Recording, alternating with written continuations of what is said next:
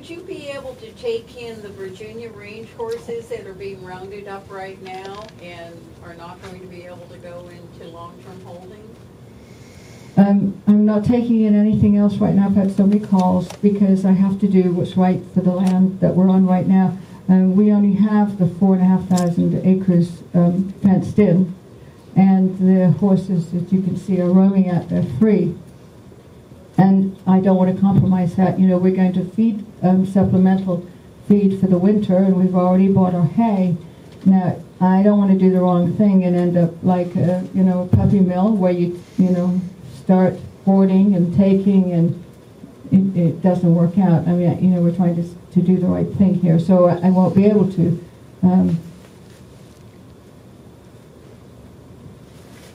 Would you consider funding the privatization of the BLM?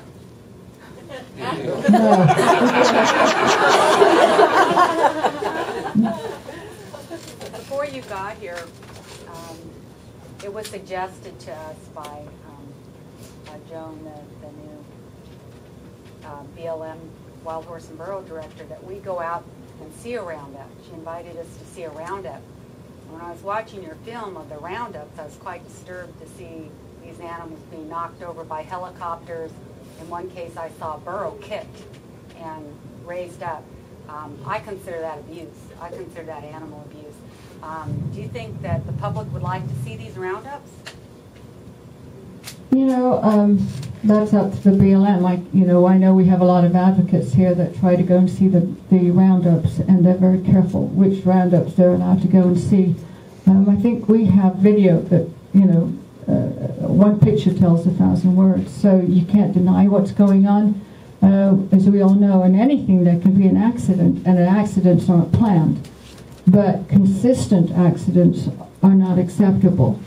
So we're all familiar with that in this room, and I think it's just a sad, we're in a sad situation, and we're all trying to make it work and fix it. It's a program that's broken. It was broken many, many years ago, and for many reasons, So we can only start to fix it a bit at a time, and the thing we have to engage in is the confidence of the Bureau of Land Management, because right now they're going, well, she's just a crazy that showed up. She's a touchy-feely that likes animals, of course, and she's doing this where she doesn't know what she's doing, And I've seen enough to know that what's going on is not right either. I've got a lot of land out there, 18,500 deeded acres, and then we've got over 500,000 acres of public lands, and I've driven it. I drove up to Spruce Mountain this last week with Clay, and then he was there yesterday. I talked to him. We were marking out where our deeded land is in all different areas, and there's so much forage, and both the times that I went driving for hours, we didn't see any horses, so we're going to have a problem trying to take the public out to see wild horses. They won't see them. And that's part of why it's going to be important for me to have this herds that the public can see. And the idea is also just to share the lands with the public. There's no reason, even if you don't see the wild horses out there, experience your public lands.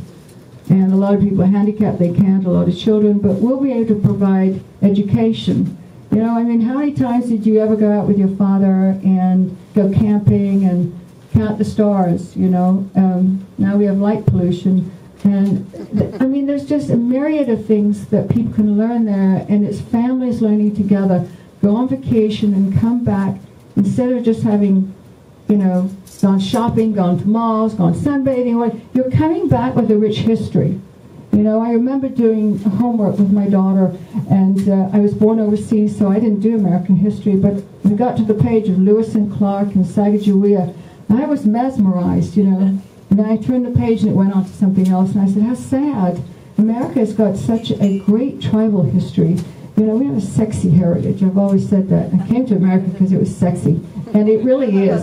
Think of what other countries have, the Till of the Hun or whatever, So, I don't think you guys know what you have. I heard a rumor that one of the reasons that BLM didn't want to give you wild horses to take care of is because they're going to have to pay you $500 a horse a year or something for you to take care of them. Is that true? Yes. I want the same amount of money as they are paying the ranchers in long-term holding. That's fair. That's fair. And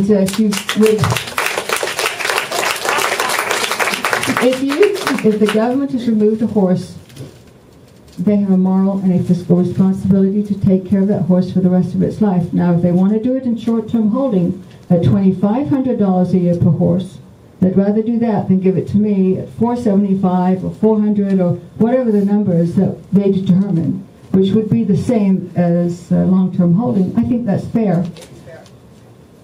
I bought the land after all.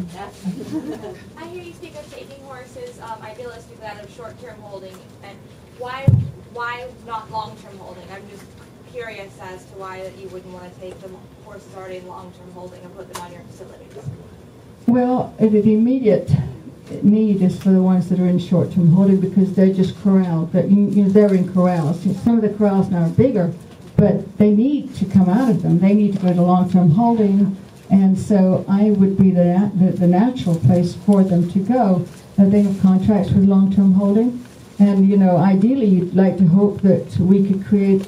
Really, what we should be doing is creating a horse management area where we increase to 2 million acres, and we learn to control them in that area, and with supplemental feed, enough water. It's like when I bought my place at the Spruce. There's I think there's 21 wells and 19 springs, and nothing works there.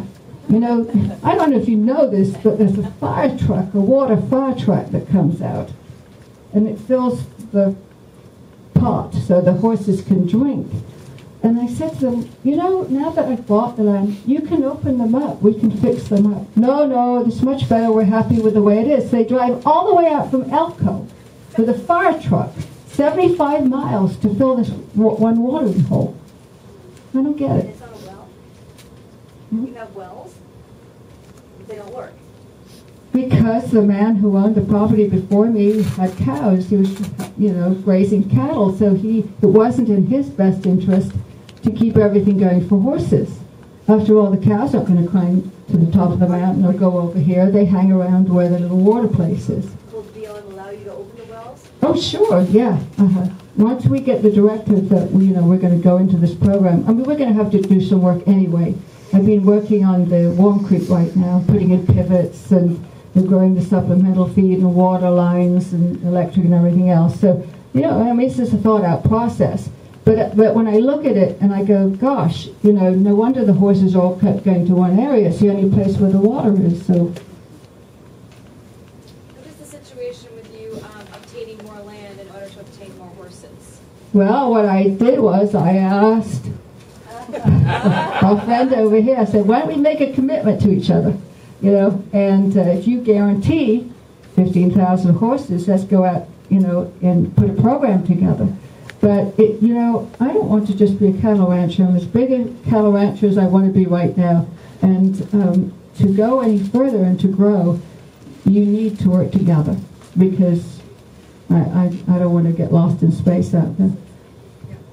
I manage 23 pairs of wild horses on the East Coast, on the Outer Banks.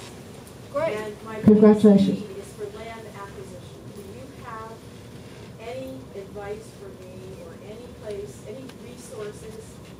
If we own the land and we can put it in conservation easements, we can protect a very historic and heritage breed that is on the teetering on the brink of extinction. But we're a small nonprofit with 4 staff, and I need land. And if you have any advice on how to acquire it or a place you could direct me, I would be eternally grateful. You're talking about land where you are now. Yes.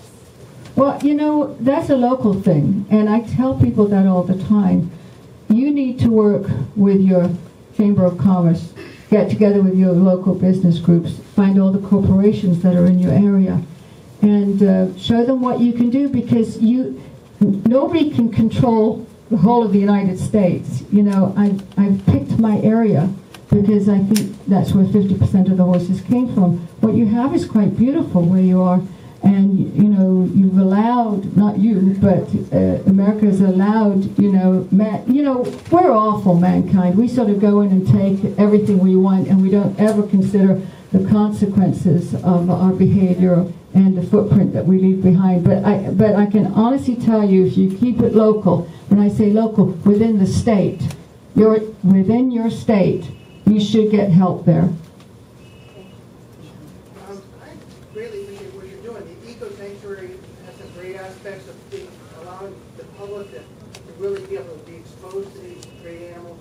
Ultimately, though, I think I can't fathom the idea of these wild horses not being on the range where they belong. So I think the ultimate solution for me is that they really, that we need to work with the BLM to get them on their natural range where they belong. That's what I'm trying to do. They're on the deeded land right now, but they should be. And if you notice, when I opened up with a video of, you know, bringing the Paiutes in, it ended with the wild horse herd, not the Paiutes, out on the public lands, and you could see the beauty of it. And you know, now we have interest in America where people want to get involved, to be a part of it. The BLM's not isolated anymore on their own where they have to do this, and they aren't subject to the stockman. You know what I find amazing is that I'm going to do a very simplistic little pie for you. But years ago, this is how I look at it, okay, and take it for what it is. But years ago, a little man came out from the East Coast, and he showed up in Nevada, and he looked and he said, wow, look at all that land there. And he said, ooh, I'd like to have some of that deed.